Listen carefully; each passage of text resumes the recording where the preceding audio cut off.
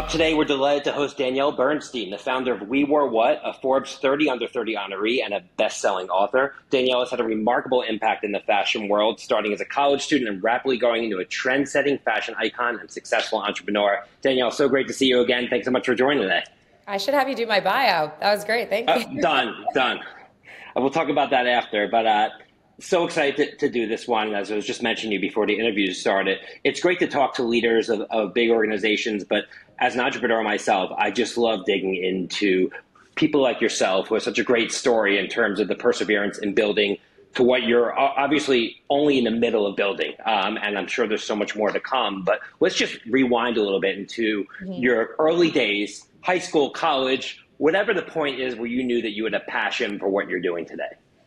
Yeah, well, WeWoreWhat started while I was in college back in 2010. So, oh my God, almost 13 years ago now. And most people don't know this, but it started as a street style blog. So I had just transferred from the University of Wisconsin-Madison to FIT, the Fashion Institute in New York City. And I was photographing street style around campus to provide this daily source of outfit inspiration for my friends who were not in city schools. And I created a blog at the time, WeWoreWhat, which was we as in the girls of New York City, sort of a play on words. So it never really started to be just about me, even though that's what it turned into, and was blogging and linking to similar outfits to what the girls I was photographing were wearing. Slowly but surely at the time, Instagram launched shortly after, and I was an early adopter and transitioned my entire career to be basically on Instagram, and pretty much started to define an undefined industry that was the influencer industry, the creator economy. What did it mean? We were disrupting becoming the most modern form of advertising, disrupting the fashion industry, and there was no playbook for how to do this. So we were really making up the rules as we went along and trying to define something that was so new. And then, over the years had hit a lot of early career milestones, from Forbes 30 Under 30 at the age of 24, writing a New York Times best-selling book of my first 25 years of career/life, which is very early to write a book, but I always say it was just part one. Yeah. Yeah, I mean, 5 years ago, or more than 5 years ago now, in 2015, I started WeWoreWhat as a brand. So really transitioned the influencer career that I had created to own and sell my own products, which is really what WeWoreWhat is today. So, I mean, in the rearview mirror, it all seems like, oh, that was a natural next step. But going through it, as a young woman trying to make a name for herself and trying to figure out what you wanted to do, a lot of people who say they want to be influencers, out of college, I'm sure you get a lot of pressure from family saying, well, why don't you get a job? Like, is that really something that you want to do? And I'm sure there were so many points along the way where you just felt like it wasn't worth it and maybe you should do that. Talk to me about how you had to have perseverance throughout all those steps that you just talked about to continue to build and grow and kind of stay focused on what it is that you want to accomplish. Yeah, I mean, there was a lot of having to prove myself and the career that I was building to either the industry, to people like my parents, to people who just didn't understand really what the value of paying an influencer meant. And, why advertising dollars should be put towards a creator. And so the early days of my career were really just about, I talk about like the disruption of the fashion industry and advertising, but it was really about just proving that we could sell product and that we were actually influencing consumer purchasing. And so that's like the first 3 to 4 years of my career were spent doing that. But a big part of influencing what consumers purchasing is getting them to care about you. So I know one thing you do really well is you get your audience to really care about you, your life, everything that has to do with your life. So then when it comes to you recommending things, they actually care. I think one place a lot of influencers have gone wrong is they just sort of, constantly sell.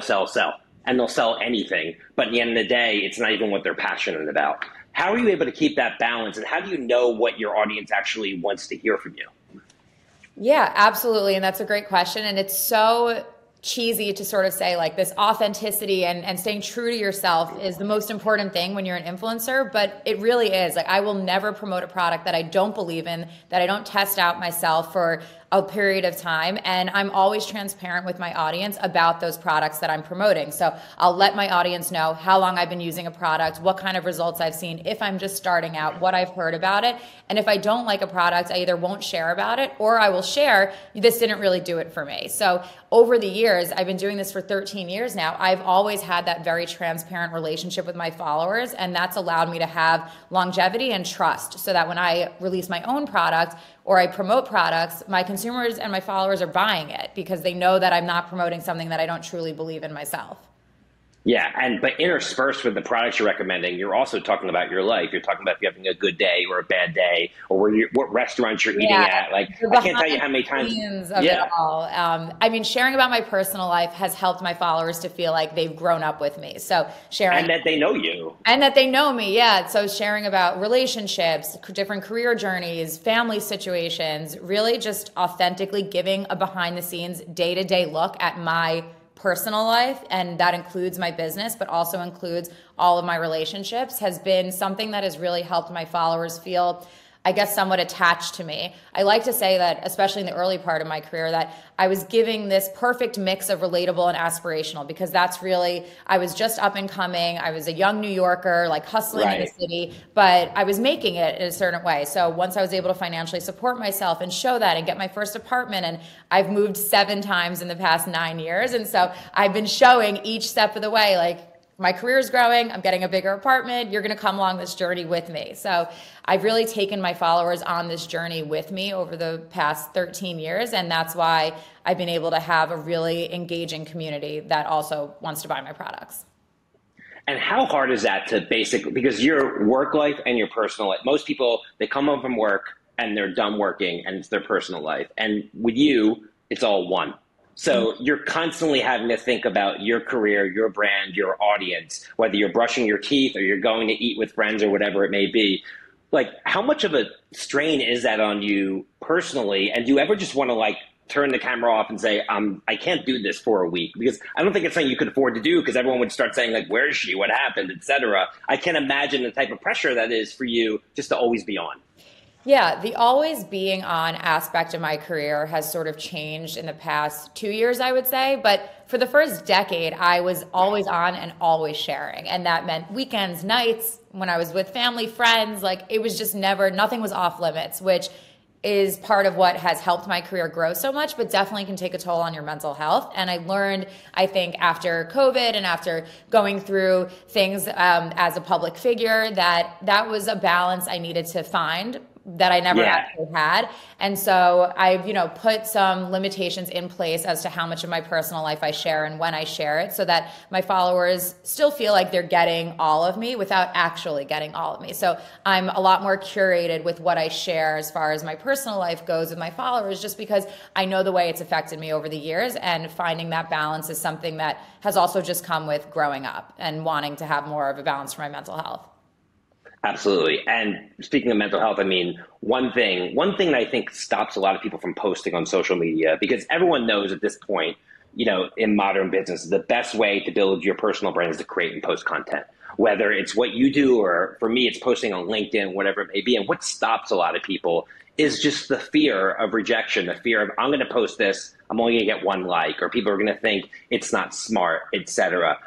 What advice do you have as someone who's kind of gone all in on what you've done in your career, to people who might be hesitant to put stuff out there? And how have you dealt with sort of the criticism and haters in your life, which everyone at your level has to deal with? Right.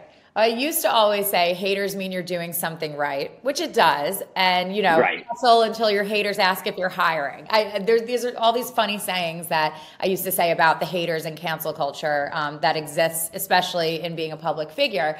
But I really don't give too much thought to what I put out there, in the sense of, I'm not overthinking my content. I always make sure that I'm not saying anything stupid for all intents Right. but you know, I don't overthink it the way somebody who has a lot less followers might think about it, because I'm posting so often. So I always know that, you know, what I'm putting out there is based on a lot of experience and years of posting. And so I'll know if something is going to resonate with my audience or not very quickly. And I'm an extremely decisive person. So I won't take an hour to make a decision on posting. If I like the photo, I'm going to post it. If it doesn't get a lot of likes are not everything. I still know my followers are going to be buying products. And that at the end of the day is more important to me than even the community engagement for my brand. So I think that, you know, yeah, I mean, there's a lot of different ways to address haters, and the best way is to actually not address them at all.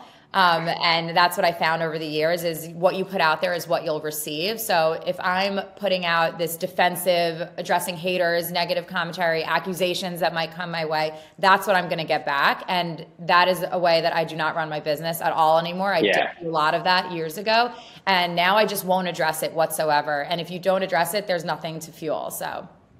Right. I love that. And what about, I mean, is there a piece of advice you give the people? Because it sounds like what you're saying is and I've heard this before, like, document, don't create. Because when you create, you put too much thought into it, and then you kind of perseverate over it, and then maybe you don't post anything at all, or it becomes overproduced. What you seem to do really well is you document your life, right? Yeah, the less curated, organic content that's just taken on your iPhone in the moment, not that many photos to get the shot. That's what people really respond well to. They just want to feel like they can relate to you, and that's way more relatable than these highly produced, overly curated feeds that you might see on some fashion accounts. Yeah, absolutely. So let's get to the business side of WeWoreWhat. I mean, you first started, as you said, sharing outfits and sharing fashion trends, but they weren't your own lines. They weren't your own clothing. And at a certain point, you made the decision that because you could have had a great career just promoting other brands and just doing that, but you decided to take a leap and create your own brand and create your own product. What was behind that decision? What gave you the confidence that you could actually dive into the fashion world as somebody who was actually producing and selling product? I always believe that as an influencer, you know, your time can come and go. And the way that you have longevity is by owning the product that you're promoting. And that doesn't just come with, you know, I'm going to go produce a bunch of clothing. You really have to find the right partners and put the right pieces in place to make that successful. And it's not easy. Like any influencer that's out there that's thinking, I'm just going to go create a clothing line. It's not easy. It took so many have failed. And many have failed. Exactly. Yep. Many have failed. So I found the right business partners, and I thought, if I can sell this much product for somebody else, then I need to own my own product and create product really strategically. You know, I need to find a space in the market, a niche that I can fill. And it started with a line of overalls, and then that's transitioned to a line of swimsuits, where I just personally couldn't find swim that was really nice quality and that was flattering to the body. And as somebody who was a young woman growing up in the industry, I was self-conscious in many different ways and needed something that I felt really good wearing. And so I set out to create that. And when I launched my first line of swimsuits, we sold $2 million worth of swim in one day. So on the day of launch, I just knew that this was something that we should just keep pursuing. And so swim transitioned into a full ready-to-wear line and activewear, and then pajamas and accessories. And now we have all these different product categories. And WeWoreWhat, the brand, has become my main source of revenue as opposed to the influencer part of the business. And where are you getting your inspirations from in terms of the style, the look? Is it just from your personal taste and what you're seeing out there? Do you have a team? Are you talking to your community to get feedback? It's a combination of all of those things. I have such a direct line of communication with my audience, which in turn is my customer. And so I'm able to ask them, what are you missing from your wardrobe? What do you guys need to see in shoes this season? Do you like these kinds of swimsuits? What colorway should we produce? And so I'm always polling and engaging my audience when it comes to the design process. And then it really comes from personal taste. I have a whole team of designers. We source from editorial and vintage, and we go to trade shows, and you know, we source from all over the world, really. So the products that we put out there is things I just want in my own wardrobe, and things I know my customers are asking for. Yeah, and I saw today you had a big launch, so tell us a little bit about that. We did. We launched basically 45 minutes ago and have already almost sold $500,000 in. How often are you refreshing, Danielle, to see your sales? I have my Shopify open. Refreshing it. Yeah. I would do the same thing. The launch day. This is one of so the Intimates collection, which is pajamas, a little bit of lingerie, not too much, and then these cozy sets that we call them is one of our biggest new product categories that's doing the best for us. So yeah, we had an event last night with influencer marketing. We launched this morning with the collection. We're sold out in a bunch of styles, and we'll do probably close to $1 million in sales today. Wow. And I saw that you also recently did a pop-up store where you actually, because you sell direct mostly, are you in other retailers? Are you carried by other retailers, or are you just direct? Yeah, so 60% of our business is direct to consumer. We do have a big wholesale business with Revolve, specialty stores around the world, hotel boutiques. And then the pop-up concept was actually a marketing initiative that we did with Cotton. So we created an exclusive collection for Cotton. It was a big six-figure deal that we did with them to open our first ever retail experience for 3 months. So it's ending at the end of this month. And it was an amazing experience. It allowed our customers for the first time to really come and touch and feel in our own environment, something that everybody said felt like an extension of my home, which was exactly the goal and the aesthetic I wanted to give off with the pop-up. And we were able to also do so many partnerships with that space, bringing in other vendors and other brands that we've worked with over the years to activate, to really give a really nice customer experience. Right. I mean, it's fantastic. And I mean, I would imagine that you enter each week. I mean, you basically have two different personas. That you have WeWoreWhat, the influencer, WeWoreWhat, the fashion line. When you enter a week, how do you plan your weeks in terms of the pie chart of each day, knowing where to focus, where to spend your time? Because, you know, what strikes me is what you have the ability to launch products and drive a lot of volume because you have this built-in community that wants to buy from you, that cares about what you're talking about. And that gives you a distinct advantage over other brands that don't have that. So you have to keep both going, right? So how do you balance all that in terms of how you spend your time? Yeah, my time is, there's something booked basically every hour on the hour or every half hour on the half hour. And I have Mo, my 10-year COO, who does all of our scheduling and books out what I have going on for the week. And keep in mind, it's not just WeWoreWhat as an influencer and a brand. I also am an advisor and an owner of a company called Wellbell that takes up a lot of my week. That's a hair growth supplement that is completely amazing. It's taking on Nutrafol in the best way possible, and everybody should be on it. That's my shameless plug for the day. And I have so many other business ventures that I work on. I sit on the board of a few different companies, and so my time during the week is very scheduled out. I know where I'm supposed to be, when I'm supposed to be, what I'm supposed to be shooting, what I'm supposed to be wearing, and then I have time set aside to be creative. So there are times in my schedule that's set aside for me to just do whatever I feel in the moment needs to happen for either my Instagram or the brand, or something that allows me to keep the creative juices flowing. But my life is extremely scheduled out, and I would not be able to function any other way.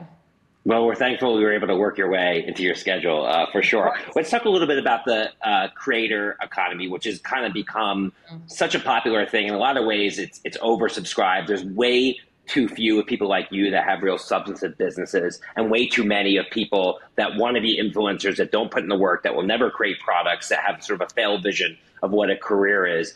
How would you describe the state of the creator economy right now? And do you see a big shakeout coming, or where do you see it all headed? I mean, it's completely oversaturated. We know Yeah. that. Everyone and their mother is an influencer in Right. the sense of the word. And I celebrate that, because even the most micro influencers who have 5,000 followers, some of them can really sell product. And those 5,000 people that follow them may be more engaged than somebody with 500,000 followers. So Absolutely. I celebrate everyone to be a creator and an influencer in their own right. However, should it be your full-time job if you can't support yourself financially from it? Absolutely not. It's a really great side hustle to have for people that aren't necessarily making it yet as an influencer or creator. And it's an oversaturated market that makes it hard for the consumer to know who to trust. And Right. I'm really thankful I've had a lot of longevity in my career and have never taken on, like, learning how to say no has been one of the hardest parts of my career. And thankfully, it's helped me to have the trust with my followers, because if I said yes to every deal that came my way, I would be promoting every tummy tea and gummy bear supplement, you know, that exists. Right. And that just wouldn't be that authentic to my brand. Absolutely. And what are some of the channels? So you obviously made your name on Instagram, but now there's TikTok, Snapchat. What's your take on all the channels? Let's just start with TikTok. Are you spending a lot of time on TikTok? Is that a growing channel for you? I'm not, and I think that just shows my age, even though I'm only 31, but my team is on TikTok, and I'm really thankful for that. And do I wish I was an earlier adopter to TikTok? Probably. When it first came out, I kind of brushed it aside, and I was like, you know what? If anything, my team will handle it. I don't really need to have a personal voice on TikTok. And if I had started earlier on and did actually have an authentic personal voice on TikTok and figured out a way to strategically post on that was different than Instagram, I'd probably have millions of followers there as well. I just never really paid too much attention to it because I was so much focused on Instagram as my main platform and then the other business ventures that I had. But I'm really thankful that the team has created a brand account and a brand voice where it's really the team and the ambassadors that are other influencers for WeWoreWhat. And that's how we have our voices on our other social platforms. So WeWoreWhat is still very much me and me posting every day on Instagram. And then on TikTok, it's all about the team and the other ambassadors that we have. Got it. So looking ahead, you obviously had a big launch today. You're constantly refreshing. I'm sure the millions are coming in. What's next for you heading into 2024? Are there other big plans that you're able to talk about in terms of expanding your brand and the products that you're involved in? Yeah, we have a few new category launches coming over the next year, and we very strategically have launched new categories. So they've taken years of product market research and fit and polling with our customers and really making sure that we're delivering quality products at an affordable price point and maintaining our brand aesthetic when doing so. So we'll have some new product launches this year. I also signed a big licensing deal for a new category that I'm very excited about that we can't talk about yet, but podcasting may be in my near future, so we'll see. Love it. So shifting gears as we wrap up here, if you look back, we started off this podcast with the story of how you're getting started. What would you tell 20-year-old Danielle, based on what you know today, that maybe would allow you to take other steps? Obviously you've been very successful, but what do you know now that you wish you knew then?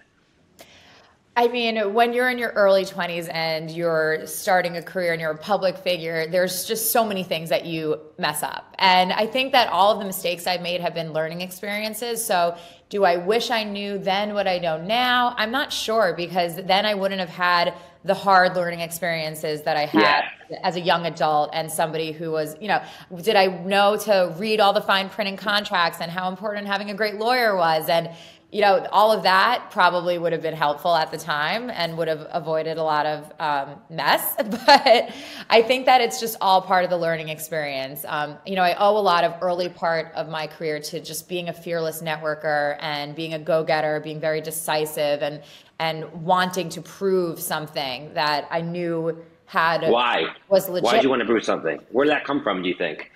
I've always been that way. I have this inherent confidence and drive that I've always had my entire life. And even when I was a kid, I was always the one organizing events or creating new business opportunities at my high school. And I was always very entrepreneurial. And I think maybe that comes just inherently. I wasn't really exposed to that much of that as a kid from my family and stuff. So. Amazing. So to wrap up here, is there a mantra that you like to live by every day, that when you wake up in the morning, I'm going to do this? Yeah, I mean, my sort of life motto is that the most important relationship is the one with yourself. And until you can be happy with yourself, you can't be happy with other people. And as corny as that sounds, it really, working on the relationship with myself, because I have 3 million followers and exposure to so many people and so many opinions, that's been something over the years. I work with a life coach. I have a nutritionist. I have a therapist. I have so many people that I have worked with for self-improvement and to show myself love and to work on my mental health and my confidence and just being happy from within. And I think even in the past 6 months, I've become the best version of myself. And I still think there's better versions to come, but always working on myself has been the most important. And that's just the life motto I live by. Fantastic. We're going to leave it with that. Wishing you nothing but success in 2024. And I'll be continuing to watch you from afar on Instagram. So thanks so much, Danielle. Thank you. On behalf of Suzy and Adweek team, thanks again to Danielle Bernstein, founder of WeWoreWhat. Be sure to subscribe, rate, review to Speed of Culture podcast on your favorite podcast platform. Till next time, see you soon, everyone. Take care.